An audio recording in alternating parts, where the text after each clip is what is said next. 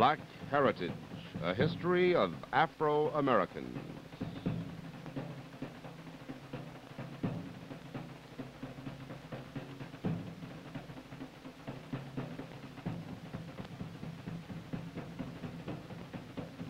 Today's topic, new roles for black students. And the panel discussion, reflections of the old student movement. Today's moderator, William Strickland, writer, lecturer, and former director of the Northern Student Movement.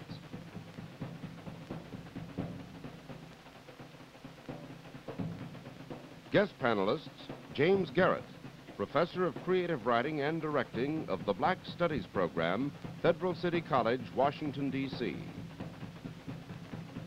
James Turner, graduate student of Northwestern University and a PhD candidate in African Studies and Political Sociology, also chairman of the Afro Student Union. Linda Housch, a 1968 graduate of Spelman College, Atlanta, and now a historical researcher and charter member of the Black People's Alliance of Atlanta University Center. Ray Brown, senior at Columbia University, majoring in history, and on the executive board of the Students' Afro-American Society. And now your moderator, Mr. Strickland. On today's show, we're going to try and discuss some of the changes that have taken place in the student movement. Some of the changes that have caused a movement that began as an integrated movement to now divide largely along racial lines. The old student movement, the one with which most of us are familiar, began with an emphasis on morality. It began with an emphasis on implementing the legal kinds of decisions which had been certified by the highest court in the land. It began, for most of us, I think, in Greensboro in 1961 with the movement of black students sitting in.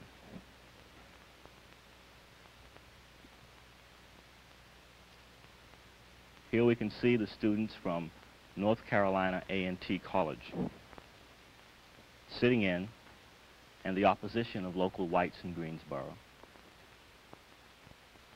We can notice the American flag.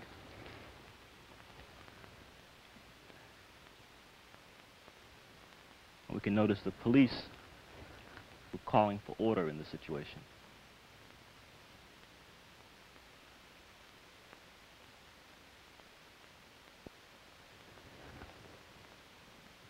We notice now, 7 years later, that black students are emphasizing different kinds of things.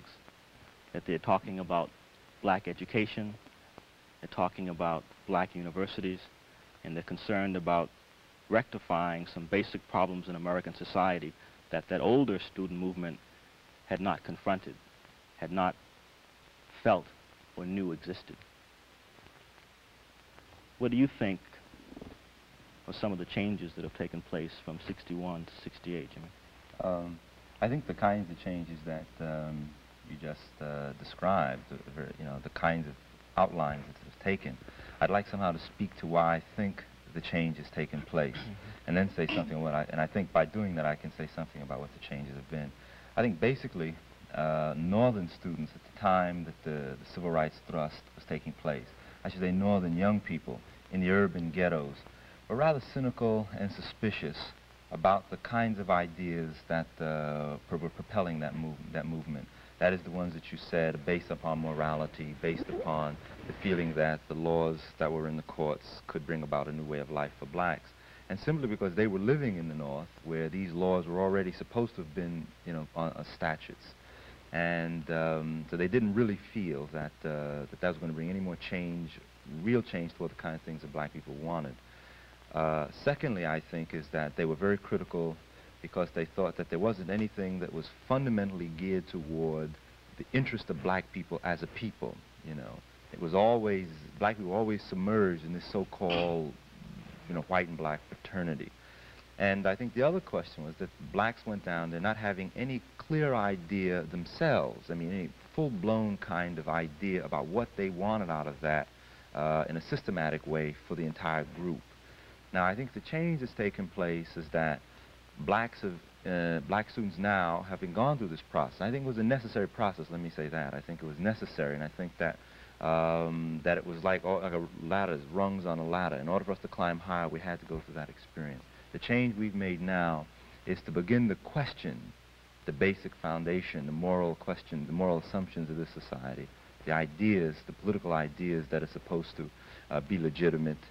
And we're thinking more in terms of how we can affect change on the kind of education we get that will equip us to service the black community as a whole, and eventually go on to define our own political destiny.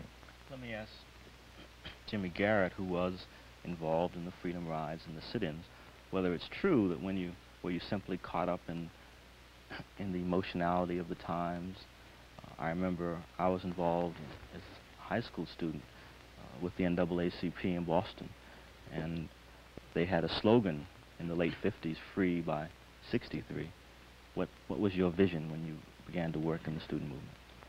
I think that the vision was broken down on two levels. First, I try to speak generally and then speak about myself. I think it was broken down along the Christian brotherhood, love thy neighbor, create a community of love. And then, on the other hand, on the social democracy, those people who had the ideology, I guess, the political ideology were geared more toward Bayard Rustin and Michael Harrington's concept of how America should be, a social democracy, more welfare, poverty programs, which eventually became the program of the country, and it co-opted a great deal of the movement. And there was a debate that was going on in SNCC when I entered the SNCC and was working in Mississippi, broken down along those lines, that is in terms of the black staff that was represented. It was broken down along the lines of developing social democracy and some kind of halfway independent political organization. And on the other hand, the Christian morality, the development of a sense that we have to prove to the majority of the white people in this nation that we are human beings. My own sense was more geared toward the religious than it was toward the political. I don't mean in a just strictly Baptist or Methodist sense, but in the sense that I wanted also to prove to white people that I was a human being and just as good as they were, assuming that they were the standard of goodness. And it took about a year, maybe a year and a half, for me to get convinced that that wasn't even the question any longer. The question was one of the day-to-day survival when you're working there, and trying to break the fear. That is, there was a fantastic amount of fear that immobilized people, and you find yourself daily, instead of trying to prove to the white people that you were human beings, you had to continue to put yourself out to show black people that it was possible to do what you had to do and remain alive. So that the move toward the vote was, by that time, most people in SNCC knew that the vote wasn't worth anything. But that was a mechanism by which they tried, one of the mechanisms by which they tried to break the fear, particularly in the hardcore South, Mississippi, eastern Alabama, southwest Georgia, and the rural areas. That was a very, very intense thing.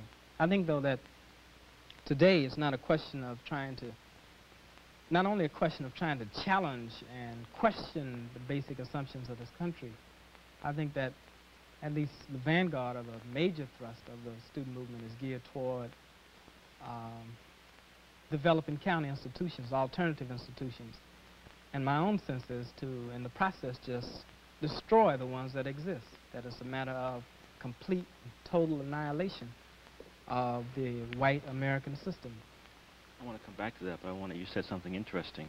The influence of people like Bayard Rustin and Michael Harrington on the early ideology of the student movement. Linda's from the South. Had you ever heard of Bayard Rustin or Michael Harrington? What was your sense of the sit-ins and the freedom rides for you during that time? Well, between 1959, from 1959 to 1964, I was a little high school student, very much at that time involved in oratorical contests, praising America as a nation wherein I might find equality and equal opportunity and the like. I had never heard of a Bayard Rustin, a Michael Harrington. The only symbolic figure that I did know about was Dr. King. I'm from Atlanta. He was from Atlanta. There's a historical association there. He went to Morehouse College and the like. There was a strong student movement at Atlanta University in the Atlanta University Center. The 6 colleges there. The students were very much involved in the protests, the sit-ins, the going to jail and all. But I, as a high school student, knew very little about this. So personally, I knew nothing about it. There was no real and steadfast attempt to inform high school students about what was going on right maybe 4 or 5 blocks away from where my high school was and where the center colleges were. And the final impression, or the major impression that I had concerning the old student movement was that I was inspired not to, say, attend a good black college, but to take advantage of some of these opportunities being opened and go to a white university where I could really get a so-called, quote, good education. This was, I think, a part, it wasn't, I had no monopoly on this. I think many blacks began to think this way, that in order to really get something good, it had to be white.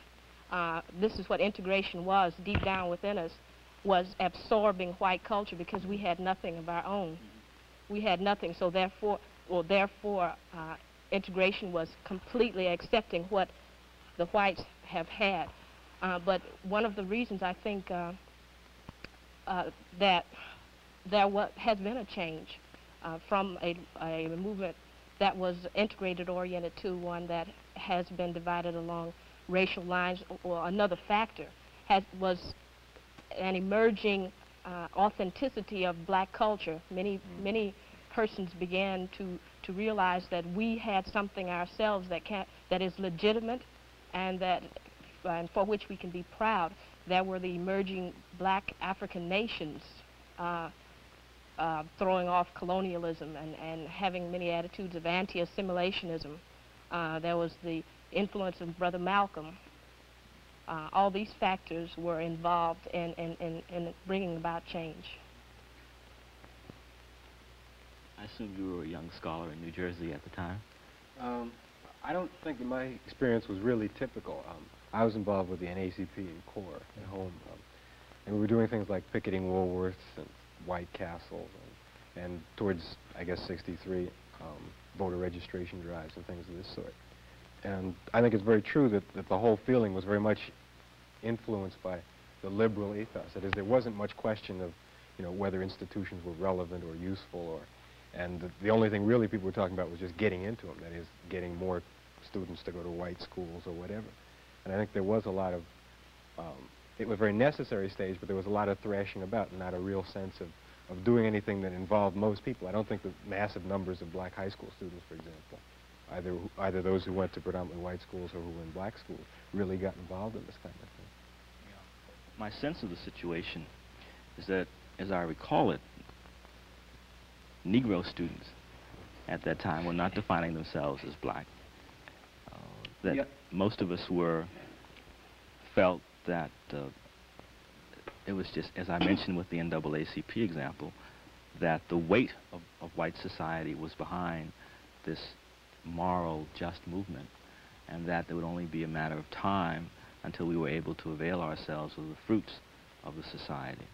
I want to come back to... I just want to say, sure. There was also the implication that a very valid end for all of this was to somehow become completely involved in all of the white institutions in the society. And as an ultimate goal, that's pretty shoddy, and not very much. But I think it was necessary, because I don't think that without prolonged contact with these kinds of institutions that you can really help begin to develop analyses of how to deal with them, how to combat them, and what exactly makes them function. Let me see if you're then suggesting that it was people's experience in the earlier struggle that caused them to understand some of the falseness of the assumptions that they had. Well, that was definitely my personal experience, and from my observation, very much the experience of the whole black student movement in the North, because at the beginning, the demands and the kinds of conversation were only about things like having more black students come in and just changing the curriculum. And now, of course, it's changed to criticizing of the relevance of the whole question of white educational institutions in general. And that's a change that I think has been brought about by the kind of the racist conduct of these, you know, of the administrations and the institutions that people have dealt with. I'd like us to talk for a moment, do a critique of an American institution. Brother Garrett earlier said that SNCC had come to a position that the vote was irrelevant. I think most people would not understand what he meant by that. Especially, I think they would probably say, well, how can you say the vote is irrelevant given the political victories of Dick Hatcher and Gary and Stokes and in Cleveland, the 11 legislators in Georgia, and the one legislator in Mississippi. How does what appears to be progress to most people, how does that prove, out of your experience, that the vote is irrelevant? Well, it covers a lot of territory. I think that the problem is that when the whole idea of there being Hatcher and Stokes and Brooke and Julian Bond is that it still projects a symbol that is possible to survive in the society, in this country, in this nation. And it also proves that it's possible for this nation, as fascist as it is in a lot of ways, is flexible enough to allow you certain kinds of room for protest, so long as you don't get too far out of hand, so long as you don't start moving to kill white businessmen, for example, so long as you don't move to try to take care of, do the same thing to some of the top politicians in the country. So it's possible, they'll provide room for you to be a mayor or a state senator, something like that, but at the same time you get co-opted. And that co-optation is handled this way. A given legislator begins to argue inside the seats of Congress for a specific bill. The bill gets passed, but he doesn't have any power to implement the law that just got passed. Only the people who control this country can implement that. So when we started organizing for voter registration campaigns, and they started, in some of the counties it was a little easier to get black people to register to vote. That is, they weren't being killed. They might get jailed or beaten, but they weren't getting killed. Then after they got the vote, there was nobody to vote for. Then they began to put out people to vote for. Now they got one legislator in Mississippi, but he is screaming into the wind. He can yell and scream, and that's his job, that's his role. He can yell and scream, or he can keep black people down. That's the end, that's the absolute end of his own power. And even if half the legislators in Mississippi were black, the final question that has to be raised is, who are they responsible to? Are they responsible to the community, black community, that is black people, or are they responsible to the white nation? And there's a fundamental split between the two in terms of direction, concept, philosophy, everything about that. There are two worlds that exist here, as Du Bois said 65 years ago. They're entirely two different worlds, and white power cannot exist in the same place at the same time as a developing black power. It can't take place. You used a phrase that may not be familiar to most people. You said that, that America is a fascist state. It seems to me that the implications of what we've been discussing is that not only have the attitudes of white students been changing, and their experience dictates a new look at the country in which they are born, but that the attitude of white America has changed also. That the earlier shot that we saw of people protesting in North Carolina, where the police were essentially adopting a kind of custodial role, where people were arrested, but now people, and students especially, are not simply being arrested, they're being killed. That's black students. Black students. That's not what, see, the one key understanding is that in Chicago, if black students had been on those streets, they'd have been mowed down with machine guns. Now that's, to me, that speaks to a fundamental difference. So white students got beat in the face or stomped or kicked, and that shows the brutality, and it raised the ire of the liberals in the nation, et cetera, et cetera. But I mean, 200 or 300 black people have been killed openly, outright, in this country in the last few years. Just being on the streets, just being around the streets. So that that you have to understand that. The other thing about white students is that even if they are radical or revolutionary, the only thing the white folks can do in this country, so far as I'm concerned, is give up power. And the only role that white students have along those lines is to find a way to help white folks to give up power. I'd like to say something, if I may, brother, on that. And that, a number of things that you said, and I think about, when you ask about how do we get people to understand, convey the idea that the vote isn't at all very valid or very valuable, having the vote. I come from New York, and my parents, when they voted almost for one party, it's been the Democratic Party, and Mayor Wagner at that time ruled for about 12 years in this city. And for 12 years, black people voted for him. And the ghettos have only gotten bigger. The problems of black people in Bedford-Stuyvesant, South Jamaica, in Harlem haven't changed. You can go to Chicago where Mayor Daley is. It's the same kind of thing. And black people are no more safe on the streets from police and from other white mobs than they were before.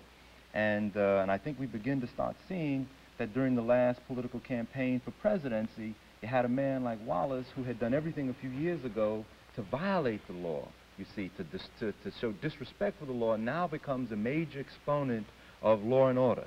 And white folks tell black folks that we are a nation ruled by law. And one of the other candidates says the first civil right is to be safe in the streets and in your home. And black people only ask to be safe in their streets and in the streets and in the home. And they begin to see rather strange how a man who's violated all of the major laws, the presidency, the Supreme Court, can even begin to run for presidency and even set an idea that all the rest of them take up.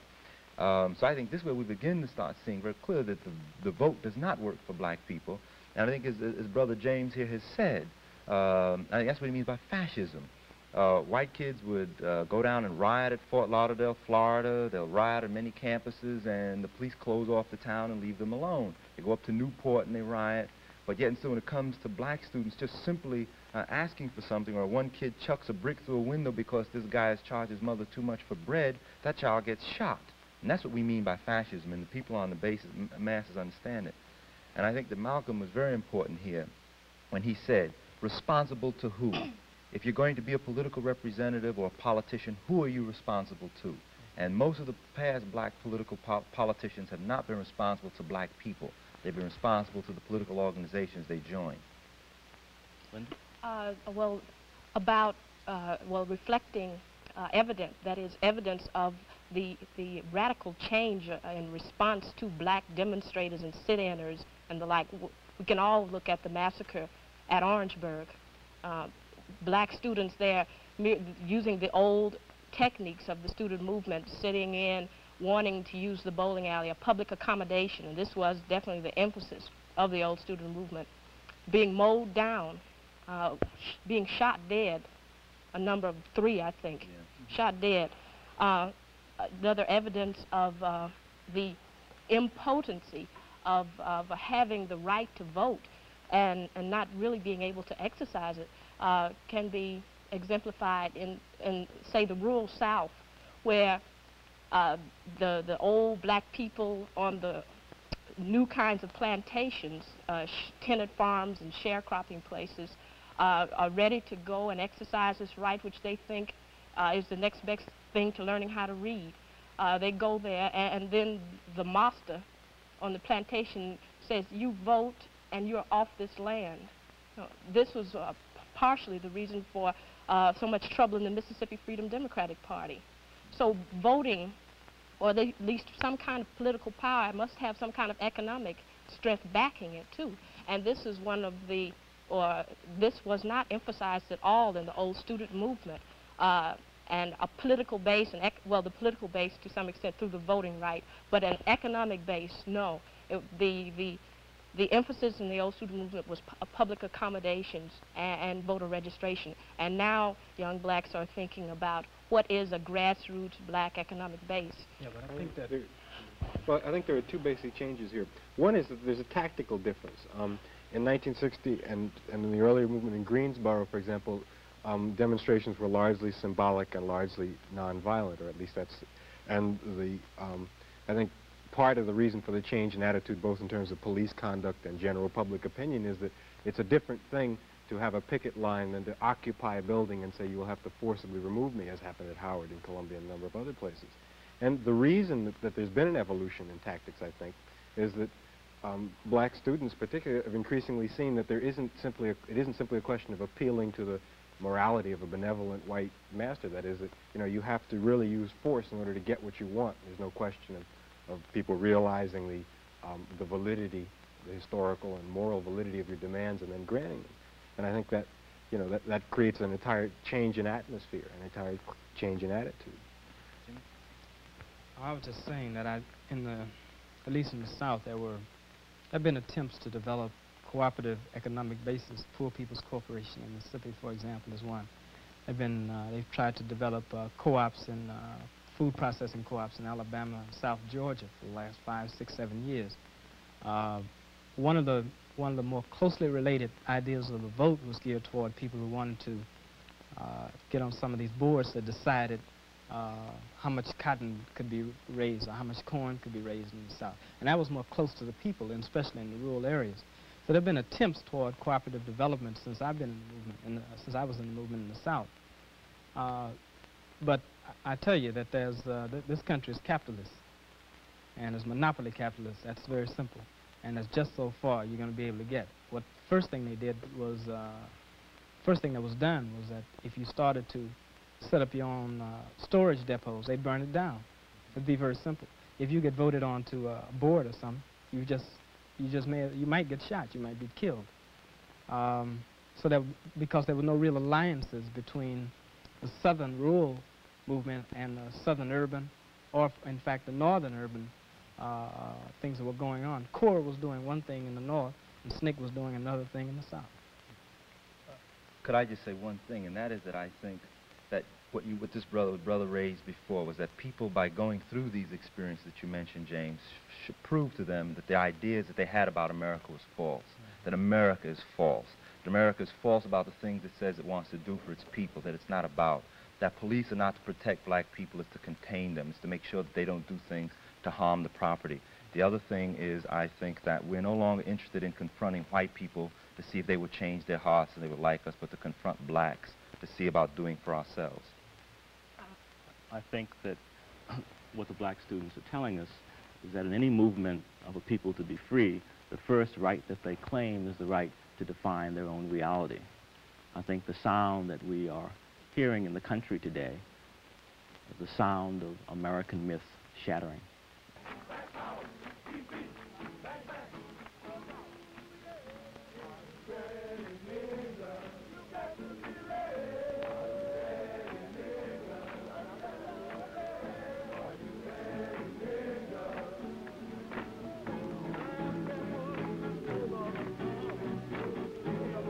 Black Heritage, a history of Afro-Americans presented in association with Columbia University.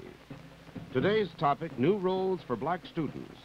Today's discussion, reflections of the old student movement. Guest panelists were James Garrett, James Turner, Linda Housch, and Ray Brown. William Strickland, writer, lecturer, and former director of the Northern Student Movement, was moderator.